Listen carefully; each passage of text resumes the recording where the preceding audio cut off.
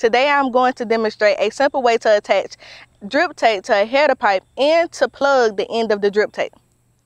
The first thing that you will want to do to attach the lay flat to the header pipe is attach the drip tape to the fitting. Twisting the fitting to the right will tighten it so that it won't come off when you turn the water on. Then take a Phillips head screwdriver and punch a hole in the lay flat header. We are doing this part with the water on.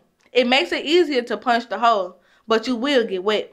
Be careful to use a screwdriver with a head that is slightly smaller than the fitting so that it doesn't leak around the fitting. Then push the fitting into the hole. You should be able to hear or feel a pop when the fitting slides into the hole. With the water on, it will flow through the tape and out the other end if you haven't plugged it yet.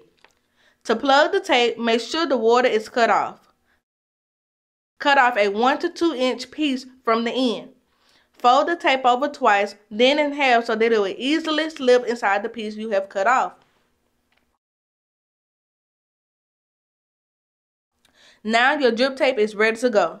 To ensure it stays in place, turn the water on and get all the kinks out so the water is flowing to the end of the drip tape and you have it placed where you want it.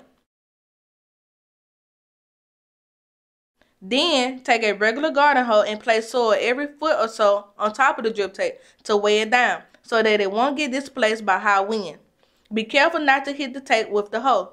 You'll be able to apply water directly to the plant without getting the plant or fruit wet. This is a great way to conserve water, reduce plant disease spread, and reduce food safety risk. We hope this video was very useful. Please check out our video series to learn all the steps in installing a simple irrigation system on a small farm. Thank you.